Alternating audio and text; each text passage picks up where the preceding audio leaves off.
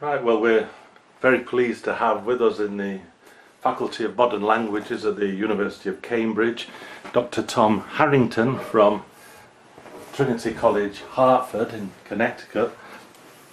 One of the delights of being in academia is meeting colleagues who share the same interest and passion, and this is certainly the case with Tom. Tom has been particularly interested over the past few years on one aspect of Valencian life, which is that of emigration and the presence of Valencians, particularly in the Americas. So Tom, I was wondering if you'd like to start perhaps with your experience of pursuing this subject in the United States, because I think you were present at the filming of a documentary about the Valencian presence in New York, is that right? That's correct. Actually, I came to the Valencian world a little bit later than most of the other things I've been interested in the peninsula. And I can't quite explain why that is. It took me a while to get to Valencia. But once I did, I became very interested in things. I had looked at Valencian immigration in the Americas mostly through the prism of Catalan immigration to the Americas. And you would see in certain cities such as Buenos Aires or Montevideo that there would be an uneasy coexistence sometimes between Valencians and Catalans in their various social houses.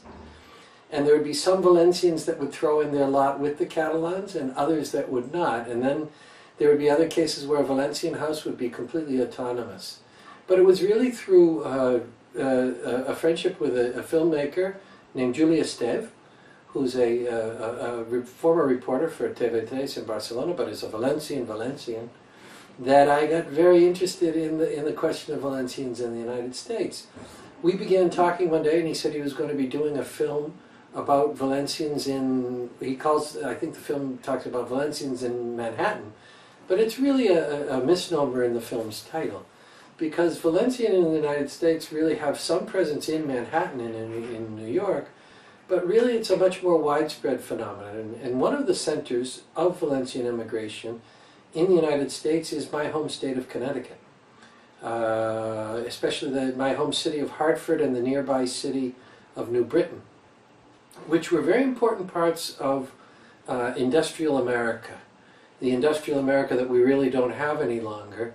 But as recently as 50 years ago, these were very powerful industrial cities. The arms industry, for example, is based, or was based, in Hartford, Connecticut. The Colt Company. And many Valencians came to the United States, worked at the Colt factory, and from the Colt factory they would move out to other forges and other places. Els camps estaven als afores de Hartford. Ells treballaven durant la primavera i l'estiu en el tabac, als camps, i a l'hivern anaven a les fàbriques de tabac o d'altra classe o a la construcció. Per a la regió de Hartford va ser una via molt important d'accés a l'economia i al benestar. Treballaven en el tabac primer, aconseguien un lloc de treball no qualificat en una fàbrica. Els seus fills després tenien un treball qualificat en la fàbrica. Els nets ja podien arribar a treballs de coll blanc en les companyies d'assegurances i els bancs i més tard arribaven a ser metges i advocats. Una sèrie completa de graons en l'escala social, i va ser el tabac qui ho va fer possible.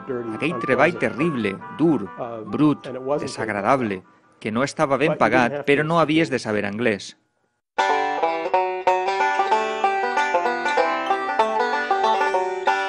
Per això, els valencians van voler canviar la via de tren i el camp de tabac per les indústries, especialment a Connecticut, l'estat més valencià de Nord-Amèrica. New Britain, la mateixa capital Hartford, Bridgeport, Shelton, Derby, Ansonia o Waterbury són ciutats on l'any 20 vivien i treballaven més de 6.000 valencians. En tota classe de treballs industrials, des de les fàbriques d'acer i de coure a les manufactures metàl·liques, del tèxtil de Shelton a la discogràfica Columbia, passant per les fàbriques d'armes com la Colt a Hartford o la Remington a Bridgeport, abans potent i ara en ruïnes.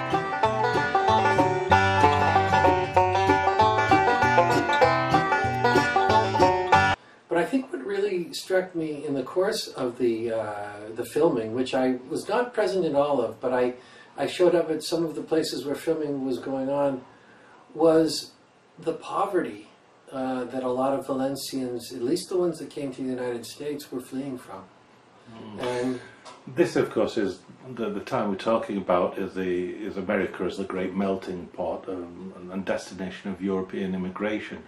Was the Valencian diaspora in this area as pronounced, say, as identifiable as Valencian as the Italian immigration and other Polish immigration as well? Absolutely not. I mean, it's in terms of finding this story, which Julius Steff has done with great care. He's a journalist by training, but he's gone at this with the care of a real archivist. He did a lot of tracing because the sense of identity of the Valencians, it's kind of an odd thing, and I think we've talked about it at one time or another. They knew very well they were Valencians, it's just what they were. But in terms of having a political identity that they could attach to what they profoundly were and are, the issue is much less clear. And so insofar as they identified in this part of the world as anything, it was as Spaniards. New Britain has the Spanish, I think it's called the Spanish Club Español. But really, if you look through the list of who was in the Club Español, which I had the luck of going to about 15 years ago, I think it's closed its doors now. It was an ethnic club that was almost exclusively Valencian.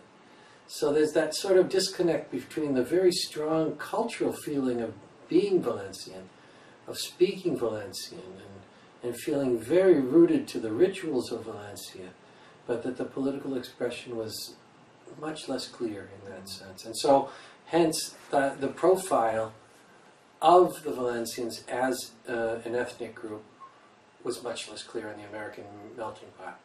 Interestingly enough, a lot of them, it would seem, the ones we came across through the film, were often paired with Italians as the generations went on. There seems to have been a lot of inter-Mediterranean pairing. So a lot of Valencian immigrants or their children married Italian immigrants and their children, and in a certain sense began to create a new melting of those two Mediterranean cultures. You've touched on a point which has fascinated me for years now, and this is the difference between being a Valencian in terms of speech, communication, mentality and social life, and actually being historically or defined or politically defined as that community.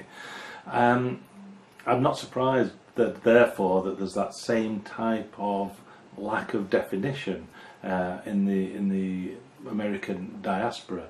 But you touched on the poverty of these immigrants. Would you say that the poverty was more pronounced than other immigrant communities, or are we looking at more or less the same experience across the board?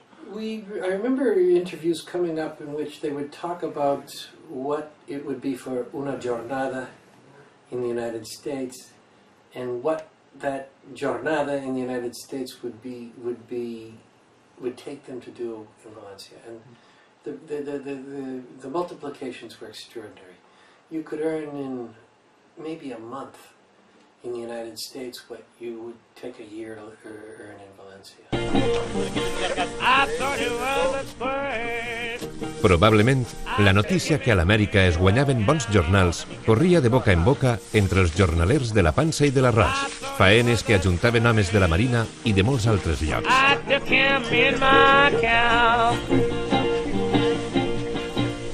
Fins al 1920 hem pogut comptar 15.500 entrades de valencians als ports dels Estats Units i el Canadà. Pego, Pedreguer, Orba i Dénia són els 4 pobles amb més de 500 emigrants a Nord-Amèrica, d'entre 275 pobles valencians afectats pel fenomen. Se'n va a buscar-se una vida millor de la que tenien, que era una vida ruïn. No volia dependre de senyorets, perquè a senyorets sempre hi havia que llepar-los, com aquell que diu. No podien suportar el tindre que estar sempre pegant la cabota. A la dona, a ma abuela, li dia: Rosa, em diuen per ahir que hem posat a la xiqueta en amo, i no era veritat. No volia que li ho digueren les persones, i no ho volien. I ma abuelo li va dir a ma abuela: saps què? Agarrem totes les xiquetes i m'ho anem a Amèrica. Lo que volia era comprar-se algun bancalet M'abuela Patrocinio se'n va anar allà als Estats Units perquè no li apanyava molt la feina que feia així en Espanya, que era anar al bancal i les feines de casa. Mon pare tampoc li agrada molt treballar la terra. Tenien casa hipotecada i no podien pagar els deutes que devien a la farmàcia. Va arreglar una finqueta, però veu que devia diners, saps? I se'n va anar allà a veure si es desempenyava. Vivien bé, però havien sentit que les carreteres dels Estats Units estaven ple d'or i uns dels germans de mon pare va vindre a veure si era veritat. So there was very much this idea of go, make some money and come back, which is one of the things when we talk about emigration, we tend to, I think there's certain mythologies, especially in the United States, is that people come there and they wanted the freedom and of course they were going to stay. But most people, from what I've been able to see, aren't thinking that way. They're saying one jornada here and one year here, or 1 month here and 1 year here. And they're thinking in very concrete terms about what that means. And the factory life and the big immigration to the United States was, there's a couple of phases, but as it is with most European countries, it was before the First World War. And then the gates were closed to the United States. And these people were simply looking for a way out of a bad economic situation and also a bad socio-economic situation, in the sense that the latifundismo, or the large landowners, the sense of the landowner who really controlled your life, or to whom your life was dedicated simply because he was the only person that could give you any hope of earning money. And that's what these people were fleeing from. And if memory serves, a lot of them were coming from the Marina area of Valencia. That's right. It's curious, this, because in the experience of Irish emigration, there tends to be a mentality of remembering home, but not so much the determination to return. Whereas the documentary you're referring to, this point is absolutely crucial, that they consider themselves as Valencians, they're to amass capital and somehow to get back. And one of the interesting things was the way that it followed these immigrants and their return to Valencia. Could you speak a bit more about that? Yeah, I was struck by that, and the way America seems in many ways to have not changed many of them.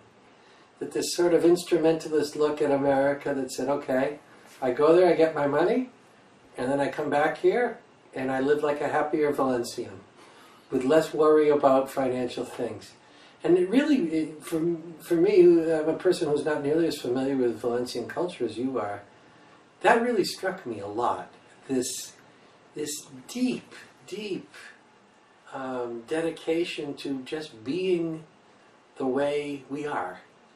And that we'd seen it all. We'd been in the big cities. We'd seen, we'd lived weather that was 30 below zero. Some of us have gone off to fight for the United States in wars, but all we want to get back to is this piece of land where we can be among our people doing our things. This is quite incredible, really, isn't it, considering that New York at this time, as today, was really the major cosmopolitan experience in the world, and yet they seem to be relatively untouched by this. Yeah, it's. I think you sometimes see it. I've actually spent more time probably looking at Portuguese immigration simply because I've lived among it. But many things are in common with Portuguese immigration, which, by the way, in the United States, the places where Portuguese immigration went overlap in many cases with where Valencian was. For example, in Hartford, we have a very large Portuguese community. We also, in Providence, Rhode Island, Greater Boston, and the seacoast areas. And Portuguese immigration is very similar in that sense. Coming here to get the dollars and going back to live a better life, and I'm going to have what they say in Portuguese, my quinta, my little piece of land, and I'm going to live like a happy man ever after. Yeah, perhaps that's a nice moment to reflect on the wider experience now, away from New England and New York in particular. You mentioned the Portuguese. Is there any other areas of the Americas where the Valencians made a foothold? And there has been in Puerto Rico, is my understanding, an important area, and that comes. But I'm thinking of the West Coast. In the Portuguese case, you have a strange case. You have a divided Portuguese emigration pattern, where you have New England, New York, Toronto, Canada, of all places, which tends to be a later emigration, and then, strangely enough, you have the Central Valley of California and Hawaii. But I don't know as much of the mapping. I think because this project was so fixated on Ellis Island, the things coming into Ellis Island, but it would certainly, for future research, it would be very interesting to look at, and perhaps looking at the ways in which Valencian communities in, say, Cuba and Puerto Rico interacted, as we know Catalan communities did. There were Catalan communities that interacted with Tampa, Florida, New York City. There's the famous journal called Humanera, which linked them together. And it would be interesting to see if there were similar patterns of Valencian communities remaining in touch and communicating with each other in similar patterns.